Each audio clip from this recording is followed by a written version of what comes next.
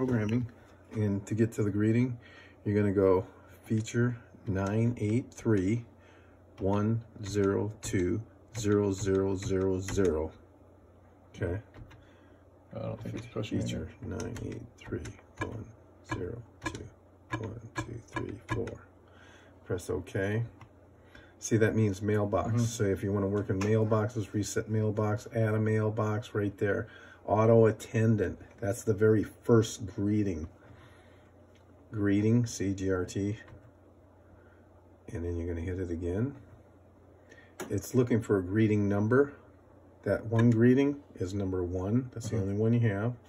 So you hit OK, and you want to listen to it first. Thank you for calling Atlas Ministries, located in Greensboro, Georgia. Okay, to back up, you hit the star key, and it takes you back. Okay. Mailbox, auto attendant, other. Okay, so you want to know, like, mailbox? So we got a new employee coming in.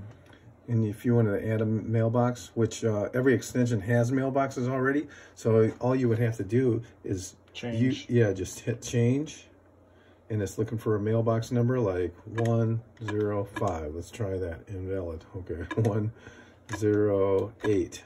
Do 119. That's the one I think. Say reset password. You could reset the password. It resets it to 4 zeros. Okay. Then you hit next and just go through it. It's attached to 119. That's what you want. Service class 1. They're all service class 1. There's the name. Yes, so if you want to change the name, you hit change. You go through the keypad and change the name. Then you can hit OK. Okay. Directory. They want to be in the directory. That's where you dial by name directory. Yes. Message waiting. Yes. That's all default stuff. Okay. Out dial. You can have it even out dial like to a cell phone number or something like that also. But you're not going to need that. Alternate extension. So just next all the way through after that.